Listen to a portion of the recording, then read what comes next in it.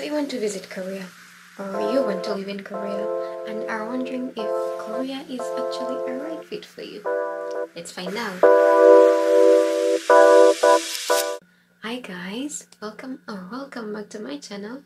If you're new here, my name is Ho. In this video, I want to share with you guys the pros and cons of living in South Korea. I have been in Korea for 5 years now, and I'm going to be sharing the pros and cons from my experience. Yeah, I hope you enjoy. Let's get into it. We're going to start with the pros, and then we're going to do the cons last. I was going to say corners because I have corners. Okay, biggest pro about Korea is actually the safety. I have mentioned before in my video about the culture shocks about Uganda and Korea that I experienced here, and it's like safety is really like a big thing here. Let's say you go to a cafe and you want to go out, you can leave your stuff there, you can leave your wallet, you can leave your phone, you can leave anything there. People leave their notebooks there and come back later, and you are going to find your stuff intact by the time you come back.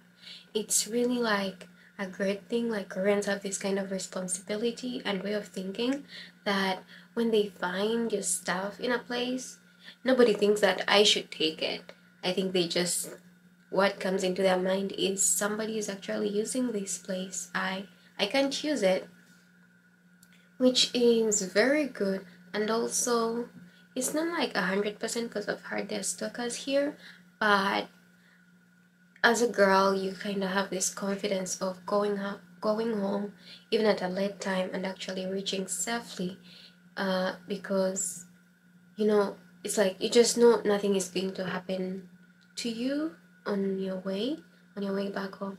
There are also like CCTVs almost everywhere, so it gives you this confidence and comfort and security that you are going to reach home safely, or you're going to get to your destination safely.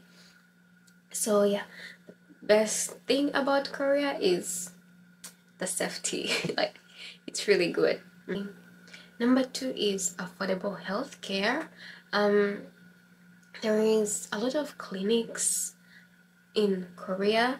It's like you can just easily go to a hospital and get high quality medical care, and it's also affordable. You don't really pay too much. When you have insurance, your medical bills are going to be less, you know. And also, even if you don't have health insurance, you can actually still access your medical care. You may just pay more than if you had insurance, but it's still not going to be a very extravagant bill unless you're doing those, maybe like a surgery or those high-end medical procedures that really cost a lot of money. It's readily available and affordable for everyone to use, and that's a good thing. That's pro number 2. Let's go to pro number 3. Number 3 is going to be the efficiency. Like, Korea has efficient systems in place, which is very good. Like, everything is so seamless here. Everything is so convenient. There are convenience stores that run like 24 hours a day. So if you want to get anything at night, like in the middle of the night, you can go to a convenience store and get something. You want to drink in the night, you can go to the convenience store and buy a drink. And also, it's like you can do anything from your phone. You can reload your card, you can buy and sell your stuff, order food. It's like there are apps for almost everything. And also, the public transportation is like very smooth. They have these apps that tell you when the train is coming, when the bus is coming, how long you have to wait, where to transfer, how to quickly transfer. All these things have been thought about and put in place to make people's lives easier. And living here, it's just, sometimes it just feels so easy because of these efficient systems that have been put in place. For example, last time when I went to the immigration office for my visa, and I had to print just one paper, and the immigration office actually has computers and printers in place so that when people want to print anything, they don't have to go out and look for a place to print from. You can just print there, and that is something that's really thoughtful and nice, because I know it's not a very common thing, and I get to appreciate it, because I know if I was in my country, I'd have to hustle for some of these things. So having them here just makes life easier, and yeah, makes you appreciate the country even more. Buses sometimes have like charging ports where you can charge your phone. Bus stops have um, wireless charging stations. It's like these small things that have been thought about and put in place to make people's lives easy, that are very nice. The next pro is diversity in the food. When you are going to a new country, you worry about food often, right? Will you like it? Will you not? Will it be up to your taste? Will it be not? But one thing I've come to appreciate about Korea is the diversity in their food. It's like one thing can be cooked in so many different ways, and it's very amazing. For example, let's say chicken. We have fried chicken, of course. Korea, I think, has the best fried chicken. It's really good. And there is, let's say, dak galbi, which is spicy chicken ribs. There is samgyetang, which is ginseng chicken soup. There is taktoritang, there is chimtak.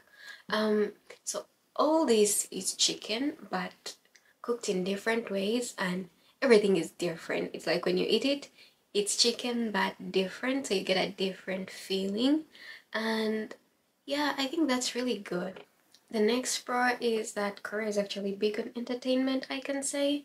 Even if it's not like going to like shows or musicals, you can actually just have like small sized fun, like going to norebang, which is the karaoke, or going to video games. There's so many video game places where people go to play video games. And of course, there are very many beautiful places to see, very unique and beautiful cafes, which many people come to see. Pro is the door locks. Like, for example, my door lock is, a touchpad where you just have to put in a password and your door opens. And this is really good because I don't need to carry my key. I do not need to be worried that I'm going to lose my key and I'm going to be locked out of my house, because I just need to remember my password and I'll be able to get into my home, because it makes life easier. Oh, that's all for the pros I had for you guys. Let's get into the cons. So, of course, the biggest con about living in Korea is language barrier, in that if you don't know how to speak Korean, life is going to be a bit harder for you. That's obvious. It actually also depends on your environment and work. If your work doesn't need Korean, then you don't need to be like advanced, or if your school doesn't need Korean, you don't need an advanced level of Korean. You just need like general understanding of daily, like the words you use in daily life. You can also just maybe get a friend, like maybe a Korean friend or a friend that's good in Korean, to help you with things that are like that involve documents, where you need to have a good understanding of what you are actually signing for. Also, don't beat yourself about it if you don't know Korean before coming here. You can always learn here. It's okay. Number 2 is that it is very expensive to do your hair here. Your hair. It is very expensive to do your hair here as a black person. There are salons here. When I came to Korea in 2018, I think the best place you could find people to do your hair was Itaewon.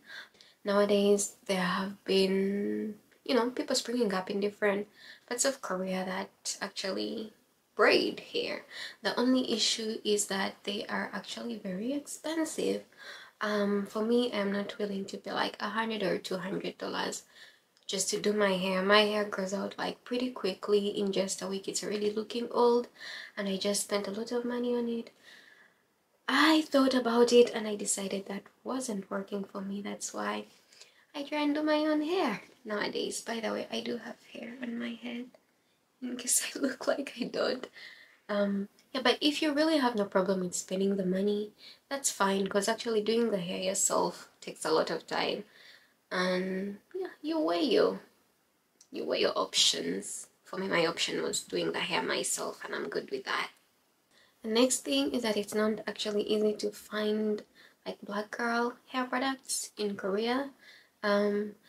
Coupang, which is the shopping platform that I use often, Coupang has this option where it ships in some stuff from the US, so it also has some of the products that we use, like sprays and curling cream and gels. So I sometimes buy these from Coupang, but sometimes you want options, right? But it's kind of limited in that sense, and sometimes they're actually really expensive on there as well. So that's a big limitation. If you are maybe coming to Korea, try buying yourself some hair products, come with them until you figure out how you are going to live when they get done. That will give you a starting point as you figure things out. Apartments are kinda expensive here. The issue is that with Korea, you have to leave a down payment before you enter a house. It's like you give a down payment and then you also have to pay rent monthly. If you don't want to use this option, you can use the other option of paying like a large sum of money and then just living in the house for whichever amount of time you guys agree for. But the issue is most times foreigners don't have this kind of money, and what we settle for is, you know, the down payment and then paying rent every month. Although you get the down payment when you leave at the end of your contract, but it's still like a prerequisite, and sometimes the money is a lot. So if you can't afford it, then things become kind of hard for you. Yeah. And there is also some limitations to foreigners, I can say, where foreigners are not allowed to access some services. For example, there are banks where I cannot get a Visa card or MasterCard because I'm a foreigner or because I'm Ugandan. I'm not able to use, you know, not best, one of the very common money transaction services called Kakao Pay. That's a service many people use in Korea to like transfer money, pay for things. It's like everywhere that you don't need to, you know, transfer money from your bank account and send it. You just use that service. It's kind of easier. But I'm not able to use that because I'm Ugandan. I think there were some issues with people from my country before. I don't know, but I am paying for we pay for their sins. It's like we are paying for their sins. So these kind of limitations kind of affect us in some way. During COVID, we were not allowed to go to some, let's say, restaurants or cafes. Generally, some places, just because we're foreigners, and it didn't matter whether you have been in Korea all this time, or and you didn't like go for a holiday. It just didn't matter. As long as you were a foreigner, you weren't allowed into anything. And that was not nice. It's like, I've been here living with you all. But thank God Corona is done. We can access most things. Though I have heard from people that still foreigners can be refused from entering some clubs, which isn't a very nice feeling, you know. But those are just some of the things you can expect here. I just hope that as time goes on, Korea becomes more open to foreigners. It's really doing a good job, especially in like the advertising, the modeling. I feel like it's trying to embrace, you know, foreigners and diversity more, which is a good thing. Yeah, so let's have hope. The next con about living in Korea is the fine dust. There are times when the quality of air is not good at all. and you can get messages on your phone informing you that the air quality today is actually very bad. In Africa, let me not generalize, in Uganda, I'll take Uganda. In Uganda, we have like dust, like you can just see it, like it will go into your face and you can touch your face and actually see the dust, like it's there. But in Korea, the dust is like, you can't see it, which makes it, I think, worse. And it's not good for like health. If you have breathing conditions, if you have like health conditions, it can kind of affect you. So sometimes the government sends like messages letting us know that the air quality is going to be very bad, but you can also check from your phone. It's moderate, so it's not so bad, but sometimes it's like bad, and in those times you need to maybe carry a mask with you just to be safe, you know, because it's fine dust, it can easily like get into anything. Exposure to fine dust can result in various health issues, including coughing, breathing difficulties, tightness in chest, irritation of the ears, nose, throat, which can lead to serious respiratory problems such as asthma and bronchitis. Anyway, that's all about the pros and the cons about living in Korea that I wanted to share with you guys. Let me know what you think about these options that I've given you guys. What do you think about the pros I've given and the cons I have given? And if you are living in Korea, what do you think? What have you found interesting or bad or you didn't like about Korea? Let's have a chat in the comment section. And yeah, thank you so much for watching, and I'll see you in the next one.